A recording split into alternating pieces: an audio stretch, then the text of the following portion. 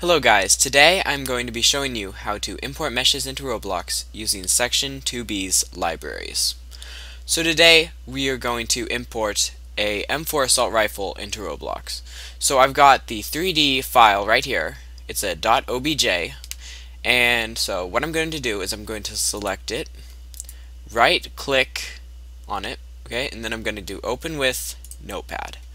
So here, this will bring up a bunch of different numbers and text, and it doesn't really matter what's in here. You're just going to hit Control A or right click and hit Select All, and from there you want to copy it. So you're just going to copy everything in here. You can X out of this now. So here we are in Studio. You can go ahead and delete any of the bricks that are in the game, so you just have absolutely nothing.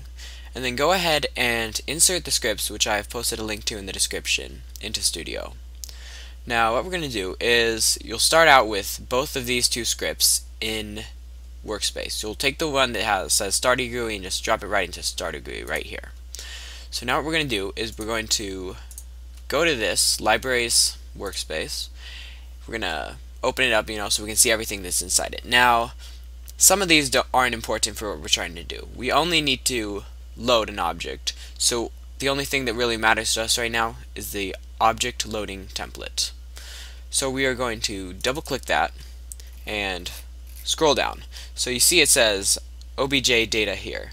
So this is where we paste all of that information we collected from the file earlier.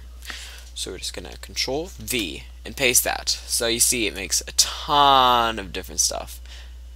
So that should all be right. It's all purple. It's within the spaces that were provided. So we can now close out of this script.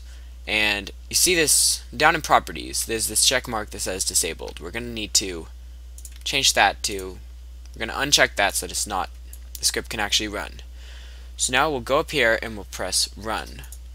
And it should start to build out the mesh. You see, so.